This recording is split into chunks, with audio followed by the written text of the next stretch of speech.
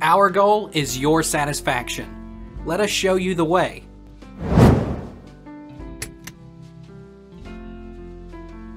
How do I clean my uterus after a miscarriage?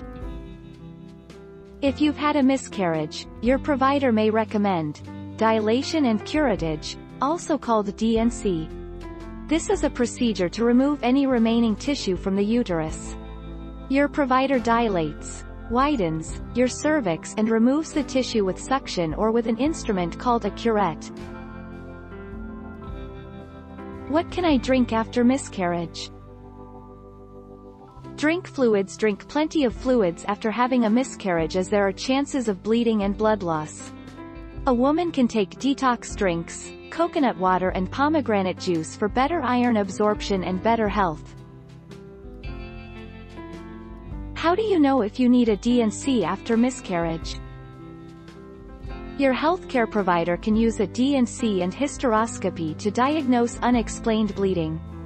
A D&C is an outpatient procedure. You may have some mild cramping and bleeding for a few days after a D&C. If you had a miscarriage or have bleeding between your periods, talk to your healthcare provider to see if you need a D&C. Do and don'ts after miscarriage? Physical recovery after miscarriage. Doctors recommend you don't have sex or put anything in your vagina, like a tampon, for 2 weeks. That's to lower the chances of an infection. You'll probably have your period again in 4 to 6 weeks. What infections can you get after miscarriage? In the worst cases, the infection will become septic, causing what is known as a septic miscarriage or septic abortion. Since sepsis is a potentially life-threatening condition, it's critical to know the symptoms and get medical treatment as soon as possible.